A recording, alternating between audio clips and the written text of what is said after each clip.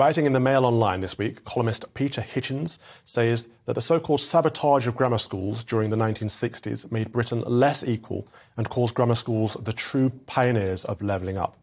A ban on the opening of new grammar schools has been in place since 1998, but their sabotage began in the 1960s, when Labour politician Anthony Crossland was in education in the DfE. He reportedly was hell-bent on destroying every grammar school in the country.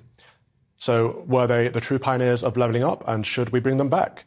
Joining me now to discuss this is Peter Hitchens himself. Peter, thank you for joining us. Can you just first of all begin by outlining why you think grammar schools are the true pioneers of levelling up?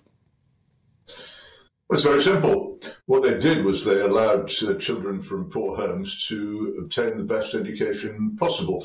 They didn't do this as widely as they could have done. They needed all kinds of help, which they didn't get at the time, but they were already having an enormous effect in the 20 brief years when they existed in this country in bringing many, many people into professions and into educated areas of life who were previously being excluded from them because there were no routes by which they could rise to the top and fully use their talents. And the nation also lost their talents because they struggled and drowned in schools where they could not succeed.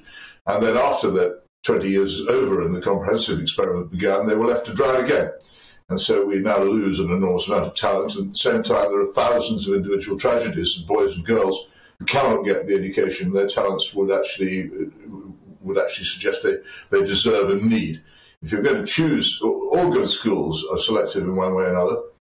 If you're going to choose who goes to the good schools, it seems to me that it's far better to choose them on the basis of ability than the way we use now, which is the basis of parental wealth. It's National Offer Day each March.